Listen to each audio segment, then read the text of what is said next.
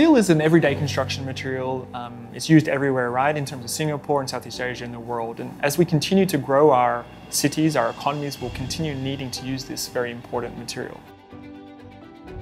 However, at the same time, steel contributes close to 10% of global carbon dioxide emissions annually. So in terms of accelerating our fight against climate change, we really need to think about how do we decarbonize this industry as fast as possible. So we've made an investment in a company called Electra that is really developing a novel and quite innovative process for iron making.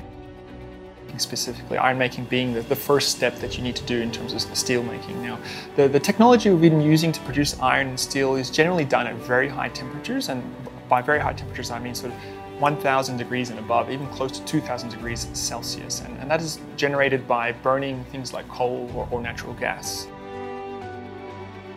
Electra, on the other hand, is able to take this process and do it close to room temperature at 60 degrees Celsius using renewable energy.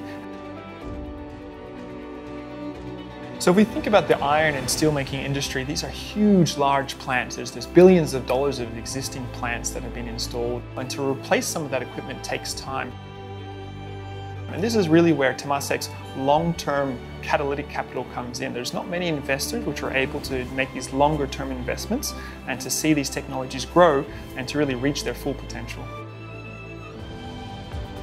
So I'm part of a team within Temasek that looks at our deep tech investments.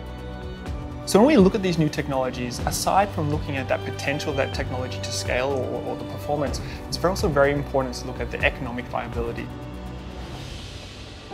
It's really a privilege to play my small part in moving the needle on combating climate change. If we think about how much time we have left really to accelerate our efforts in climate change, we need to move today, we need to move now.